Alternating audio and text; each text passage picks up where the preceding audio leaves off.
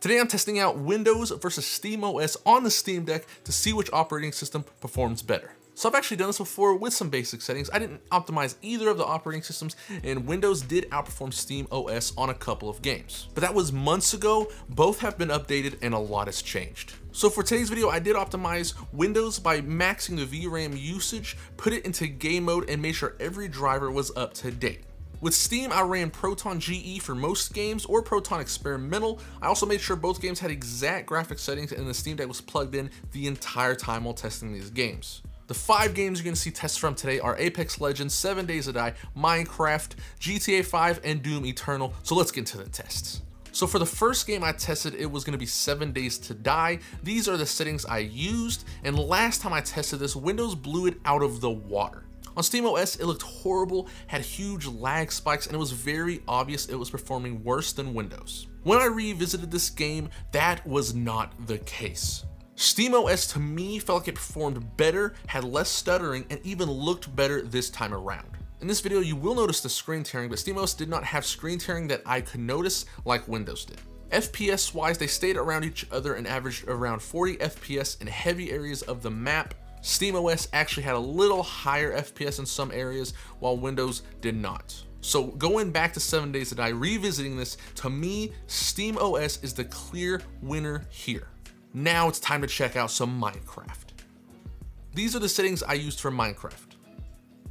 So this time around, Minecraft is actually accessible on the deck without a third-party software like PolyMC, which isn't even on the Discover page anymore. But the big question is, how well does Minecraft perform on the Steam Deck? Well, the answer is it performs amazing. Not only was it averaging almost 100 FPS more than Windows, it felt way smoother on SteamOS than it did on Windows. A lot of times Minecraft on Windows would feel stuttery, and it honestly looked a little bit more grainy than it did on SteamOS. On SteamOS, even though you can see some FPS drops, I couldn't feel them. It looked like it was playing smooth, and it felt like it was playing smooth. I don't know if you can see it look-wise, but I felt like SteamOS did look better than Windows. So again, SteamOS wins this comparison. Next up is GTA 5. When testing GTA 5, I used these settings on both operating systems. Now GTA is the odd one out of the bunch because GTA 5 on Windows and Steam performed exactly the same. Exact same FPS averages, similar lows and highs. They looked identical as well while I was playing the game. Both played smooth with no stutters that I could feel while playing, so GTA 5 is equal on both systems. Next up on the chopping block is Doom Eternal, and these are the graphics settings I used for both systems.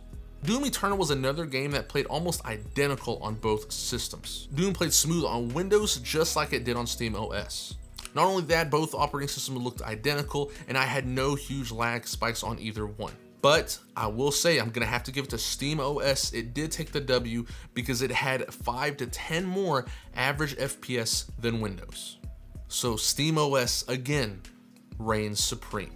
However, the last test is the black sheep out of the bunch. Apex Legends was my last game I tested, and I used these graphics settings for both SteamOS and Windows. So the reason I say this one is the black sheep is mainly due to the fact that I could not for the life of me get Apex to run smooth on SteamOS.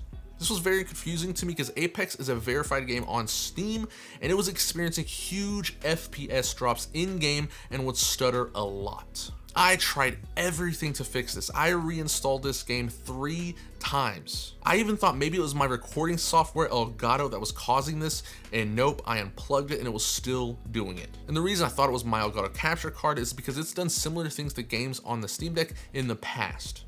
I even tried with a charger, without a charger, different Proton versions, and nothing would work.